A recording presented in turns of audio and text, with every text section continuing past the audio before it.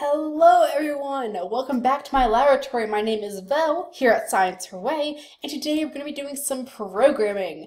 But not just any programming, we're going to be programming the amazing robot Ozobot. Some of you may remember I did a review and video on it on my channel a little bit earlier through the year. And at the time I actually didn't know I could program Ozobot on my computer using Blocky programming. I only knew at the time of using markers and paper to have Ozobot follow the lines on the paper and do different things like speed up, turn around, turn your lights on and off, and things like that. So I thought, hey, I should do another video, like an update video of Ozobot, and show you guys this awesome tool. But I'm not doing it alone. No, not doing it alone. No, it's not my brother. He's busy doing car things as usual. But today I have a very special guest who will be joining me for many videos to come throughout the year and future. So please, everyone, welcome Dr. Skeleton. So this is Dr. Skeleton. As I said, they will be joining me throughout a lot more of my videos. It's been a little lonely in my videos, and I have no pets, but I have Dr. Skeleton, which is better. So, Dr. Skeleton will be joining me and helping me with this programming, as I haven't done that much programming since 2 years. Now, I did do a live streaming of this, but for those of you who don't want to watch a 3-hour live stream, I thought I would go over this content again in a recorded session through multiple videos, not to mention you guys can see what I'm doing better, as there should be no lag, and the video won't stop and start. So, we're going to be programming this. Those of you who have not seen my prior Ozobot video, this is not an egg. It's not an egg. You can't eat it. I wouldn't eat it anyway. This is Ozobot, the Bit version. Ozobot is a very tiny robot that you can program either using markers, certain colored markers, on some paper, on a dry wash board, using the app, or, newly found out, on your computer on their website using either the Blocky editor or their 2 games on the website. Currently there's only 2 games at the time I'm recording this video. They may release the new game tomorrow for all I know. So this is the Ozobot Bit version. As I said, there's a newer version that's called the Evo. What I'm doing right here does not matter for the Ozobot Bit or Evo. You can have either one of them. There is one Ozobot that will not work with this. It is the one before the Bit, which is 1.0, I believe, is what it's called. It's not even called a fancy name. It's just Ozobot 1.0. So if you want to do this with me, you don't necessarily have to have an Ozobot Bit or Evo. If you want to program one of these things, you will need one, an Ozobot Bit or Evo. But for those of you who don't have an Ozobot Bit or Evo or Ozobot at all, or you're planning to get one but don't have one yet, you can still do these shape tracer games. Just keep in mind that some levels do require you to have an Ozobot Bit or Evo to follow along, because it turns the simulation off. And in order to see if your code actually works, you have to have one of these. But of course, for the majority of the levels, you have the simulation, which is over here, which you can just test to see if the code runs. So the links will be in the description for Ozobot, for the website, for the games, and for the next thing we're going to go over, which is the lesson library. The lesson library basically just has some lessons that you can share with your classroom of how to use Ozobot Bit or Evo using the Blocky code. Now, I'm not a classroom. It's just me. Oh, I'm so sorry. I'm sorry. You're right. It's just me and Dr. Skeleton here. So because of that, I'm only going to follow about the first lesson plan, since it's just me. Not to mention, I want to show you guys what it looks like if you guys want to follow along. And it's very helpful for people who have never heard of Ozobot or have never used Ozobot, or programming at all, or people who have done a little bit of programming but haven't done it in several years or months. So I will be looking at it, which is right over here. And this is the Shape Tracer 1. So we're doing the first game, and like I said, it will take a couple videos since the duration of the whole lesson is about 45 to 50 minutes, and I'm not trying to record an hour-long video because the whole point of this is to show you guys in short, digestible videos instead of 3 hours of live streaming. So, you can look at the live stream if you want. Just a fair warning, the video does stop and start a little bit, so you will miss some parts there. That's why I'm doing this. So, this is just the first page is just the overview of what you're going to do. So, it has a link to the games, which is the Shape Tracer, and it will teach you the Blocky language and general programming concepts. So, some of you may know there are different programming languages like Java, JavaScript, Python, C++, I meant, and C#, and Ruby, and many others. But this one is just the Blocky version, and Blocky is basically just JavaScript, but formatted just a little differently so people can understand it a little better. It's basically just drag and drop code instead of typing it with the colons and semicolons and things like that. But the general programming concepts are generally the same. So both students who have had experience with Blocky or Scratch, which is another website, which is really good. So both students who have had experience with Blocky or Scratch, which is another programming website, and those who have not will enjoy all levels of the tutorials. So whether you have experience programming or not, all students can do this. This lesson in particular is for grades 2 and up. Dr. Skeleton and I are clearly not in grade 2. We are a little further than that, but like I said, this is really good to get anyone into programming, especially if you've never done it before or if you haven't done it in a while. So the practice will prepare students to create their own programs, load the program into Ozobot, and run the program.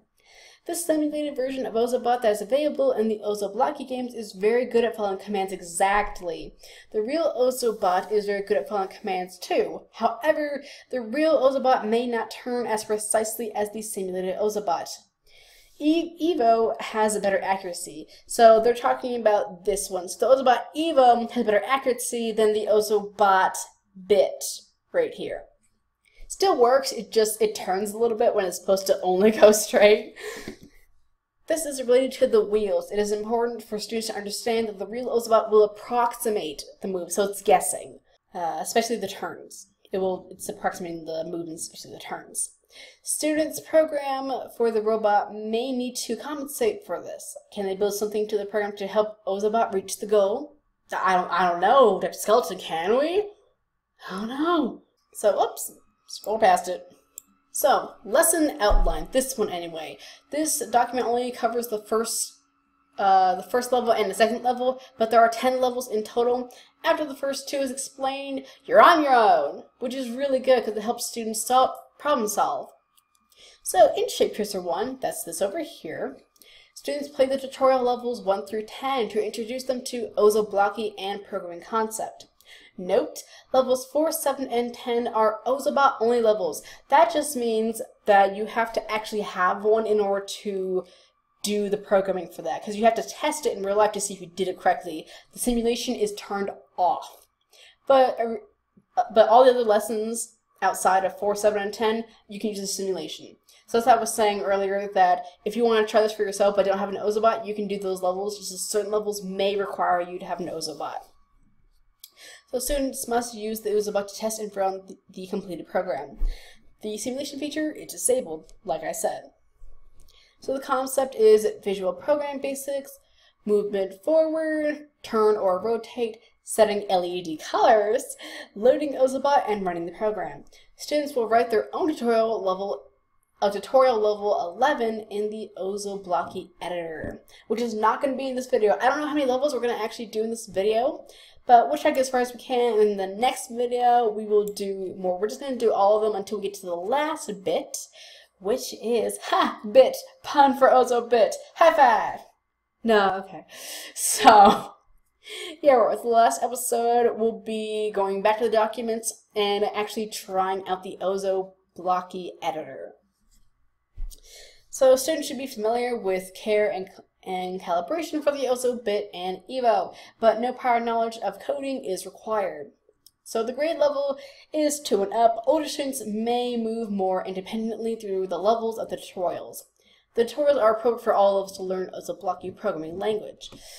So that's why I was talking about that earlier. So we'll be fine, Dr. Skeleton, but for other students who are maybe in grades 2 or up, but not like 8th grade, you can still do this too. So the grouping for the students, why I said it's a classroom, is 2 or 3 students. So if you would have like 5 groups of 2 to 3 students, just for example. At least I got you as my partner, Dr. Skeleton, for this. So materials is going to be a tablet or computer to access the Ozobot games, which link is right here, and the Ozobot editor, which will be a couple episodes down the road. And you're going to need an Ozobot Bit or Evo, one per group, which is 2 to 3 students, and blank paper for sketching. Now, I don't have paper or markers because I don't have any markers. We don't use markers a lot at all in my family, and if we did, it was like my childhood, and if we still have them, they're probably out of ink. So we're not going to have that, but it's okay. We'll be fine. Stop panicking. We'll be fine. So, and the topics are going to be free movement and light effects. And this is for later. The duration is 45 to 55 minutes, but these videos are only going to be about 15 to 25 minutes long. So it shouldn't take too many episodes. So vocabulary. Ozobot Bit or Evo, little robot that can follow drawn lines or be programmed using visual codes or through the Ozobot programming language. Ozoblocky, a visual editor which allows to create programs by plugging blocks together. The blocks can be used to control Ozobot's behavior like movements, LEDs, etc. Rotate right or left, approximate 90 degree turns, Rotate slightly right or left, approximate 45 degree turns. And for those who are wondering, a 95 degree turn is going from a straight line vertically to a straight line horizontally. So it's just strictly like this. It's actually how a square is made. A square is made up of 4 90 degree angles or lines. And then approximate is kind of like that in between vertical and horizontal. It's like that in between. Steps, a unit of movement forward. So even though Ozobot doesn't have any feet, I'm so sorry, no offense, Ozobot has wheels. So yes, I know you have feet. You're not allowed to walk right now, okay? You're not allowed. So the steps are basically, how many times you move forward. And the max at the moment, from what I saw, is 10. And then, of course, line following. Ozobot's default Ozobot's default capability of sensing and following lines on paper or digital screens. Like I said, there is a Ozobot app that you can get. If you get it on the tablet or phone, it has to be decent size for Ozobot to actually sense it and for it to work correctly. I was going to use it on my tablet, but my tablet's too small. So you need like a decent sized tablet. And of course, if you have questions about the lessons, you can go ahead and contact Ozobot at this email. Alright, so calm down. I know you're excited to get your lessons, but I'm trying to read here. Calm down. So, this is a guided class activity for level 1. Show the class the level 1. Demonstrate to the class how Ozobot's image can move forward or back using block from movement. The units of measurements are steps. Show the students how to get and change the LED color using the block from light effects. So of course I had an example here, and we're only following 2 of them, and it only has 2 of them. So we're going to follow the first one, and I think we'll be okay without following the second one. What do you think? I think we'll be okay too. And of course it does have you ask your students questions to make sure they understand the concept. So if you have a class, or if you are a homeschool teacher, I would definitely recommend getting this so you can teach your students how to do this.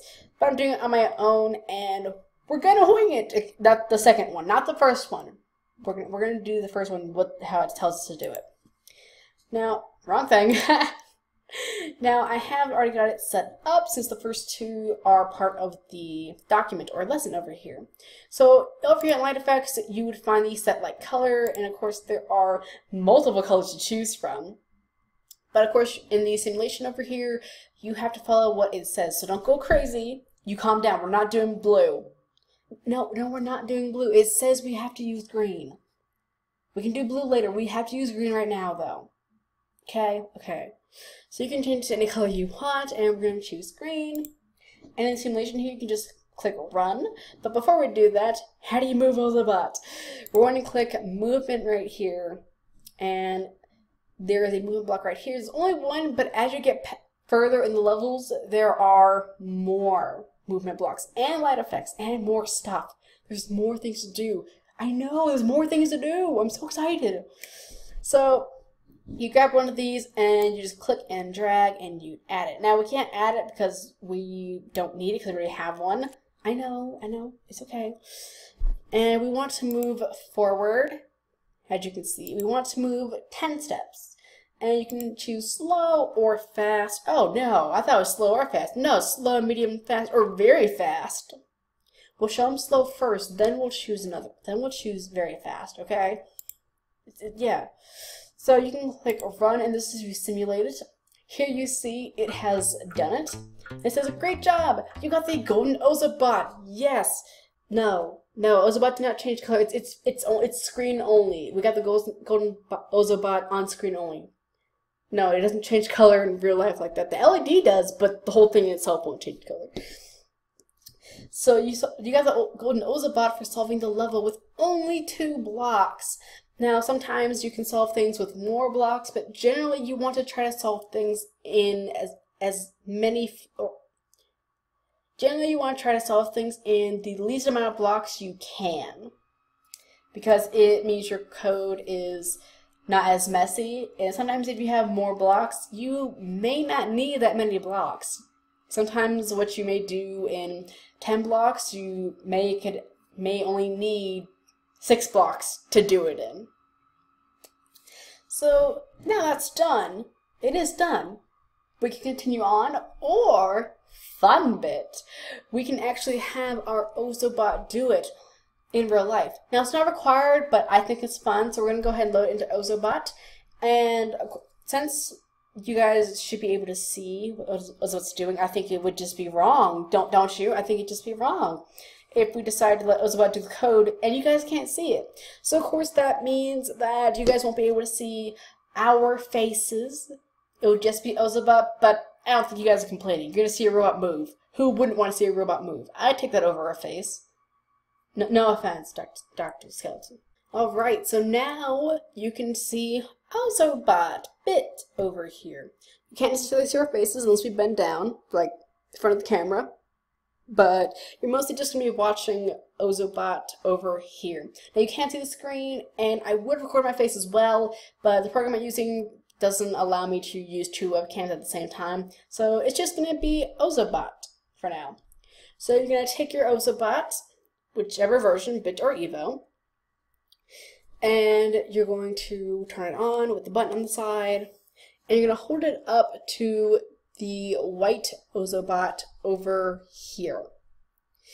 Now it does flash multiple colors, just a warning, and usually you just have to hold Ozobot up to it, but since I'm recording and my computer is lagging because of that, it's going to be a trial and error to get it to work on my end. Sometimes I have to hold Ozobot really close, really far, or right against the screen. So when Ozobot flickers green, it means that the program is loading and it has to stay green throughout the entire loading of the program in order for it to work. As you can see, it's saying that I've had a problem, and if it continues, I should restart my browser. I know it's not my browser, so I won't do that, but we're just going to keep trying to get this to work. If at any point Ozobot flashes red through the LED, it means something has gone wrong and you need to try again. If you hold your Ozobot too far, it will not read the flashing lights. Alright, so now that the code is loaded into the Ozobot, you're going to double press the button of your Ozobot, and this makes it run the program. And whenever you do it correctly, Ozobot will flash green and a light blue, and then do a 360, which means you've done it correctly. Alright, well, I know, we only did. Alright, so I think we have time for one more level. I know we didn't do that many levels, we only did 2. Dr. Skeleton, don't be sad. We're going to be coming back with more episodes, continuing this. It's just the video is already a little bit long, but I had to explain what we were doing and what it was, especially for people who have never seen this before. So next episode will be a lot more levels. But let's do this last level right here. So for this level, you have to have Ozobot go straight 5 blocks, turn right, go straight 5 more blocks, turn left, and go straight another 5 blocks. Now, how do I know this? Well, when it comes to this, and you're wondering how many steps this Ozobot takes, I find it helpful if you actually count out the squares the line is touching. So 1, 2, 3, 4, 5. The line is touching here, but it's more so over here, so I'm only counting this one, and it is correct. And then I'm doing the same thing over here, and the same over here. Of course, you don't necessarily have to count all the squares next to the line, because if you look at it, you can kind of guess that the lines are the same length just by looking at it. When you first do it, you may not be sure, but the more you do this kind of stuff, the easier it becomes to say that, hey, that line is the same as this line, it's just rotated another way. So even though the code is already done right here, because I've already done this, I'm going to go ahead and walk you step by step. I'm going to walk you through it. Or Dr. Skeleton, would you like to walk me through it? Oh, I need to walk you through it too. Oh, okay. So first, you always set the light color, and here we have it red. Oh, I said we'd do it blue. Okay, so we'll do it blue, but it's not correct. It's red. We'll do it again in red later, but first we'll do it in blue so Dr. Skeleton can see it. So we need to have Ozobot move forward 5 steps in a slow speed, and we'll actually change this to, we'll do it fast. Not very fast, fast. Okay, we'll compromise. So you move forward 5, which is about right here, and then we have to turn right, but some of you may be wondering, well, how do I know I'm turning right or left? Well, what I want you to do is take your left hand, first of all, okay? Take your left hand and point it straight up to the ceiling. Now I want you to make your hand go flat on the surface. What did you do? Do you know what we did, Dr. Skeleton? That's right. We turned our hand to the right to turn it down, because it's a 90-degree angle. We turned our hand right. Now, if we want to turn left, I have to take my other hand here and place it down. You turned your hand left. You take your right hand, that is. You take your right hand and you place it down. You're turning your hand left. You're turning your right hand left. And just so you guys can remember this easier, if you're turning right, that's called clockwise, when you're doing it like that. And it's called clockwise because if you imagine the hands on a clock, an analog clock, you would be turning your hand from 12 to 1, 2, 3, 4, 5, 6. Technically that's 3, I did too many, but it would be 12, 1, 2, 3. Whenever you see a clock on the wall somewhere, it's always turning that way. That's why it's called clockwise. If you're doing the opposite, if you're going from 12, 11, 10, 9, that is called counterclockwise, because you're going the opposite way and no clock goes that way. It's always 12, 1, 2, 3, 4, 5, 6, 7, 8, 9, 10, 11, 10, 11, back to 12.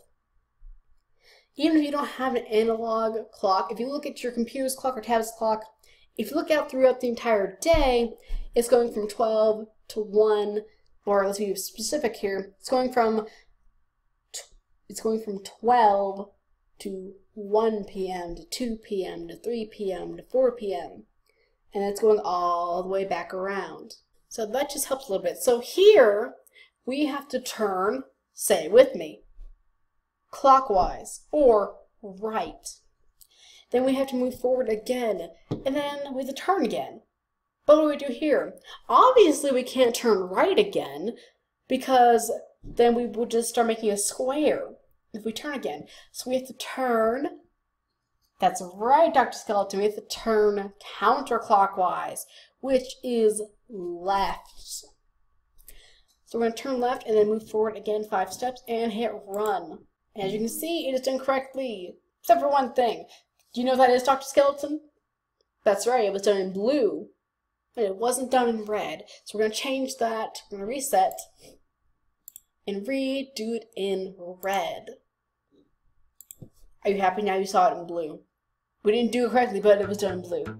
Alright, so we finished it, and now for the finishing part, we're going to have Ozobot perform it for you guys.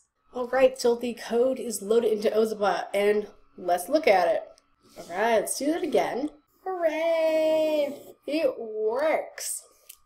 So there we go, guys. This video was a little longer than I anticipated, but I had to explain all the basics. So next episode will be a little shorter, but we'll be doing more levels. I know we only did 2 levels. Sorry about that. I need to go over everything and read the document for you guys. So thank you, Dr. Skeleton, for joining me, and thank you, Ozobot, for being such a good sport about this. And of course, performing the code perfectly. And shout out to the Ozobot team for allowing me to stream on it a couple weeks ago. And just thank you overall for allowing me to make content on your amazing little robot. I think it's a very powerful tool for kids of all ages to learn how to program this way. I think it could really get kids involved in programming, because not only are you just programming, but you can actually see how you're affecting something. You can program and see it work in a robot that actually moves. Alright, so this is going to be it for me and Dr. Skeleton over here and Ozobot. Next episode, we will be doing more levels. And of course, once we finish Shape Tracer 1, we're going to be doing Shape Tracer 2. And after that, we're going to be doing the Blocky editor. So please leave suggestions for what I should make Ozobot do. What colors, what shapes I should make it do. Maybe like a really crazy square or multiple squares or whichever. And please make sure you hit that like button. Let me know you liked this and you want to see more. Any questions or comments are welcome on this video, even on Twitter as well. And I hope to see you guys in the next one. Bye from me, Ozobot, and Dr. Skeleton. We will see you all in the next episode. Bye!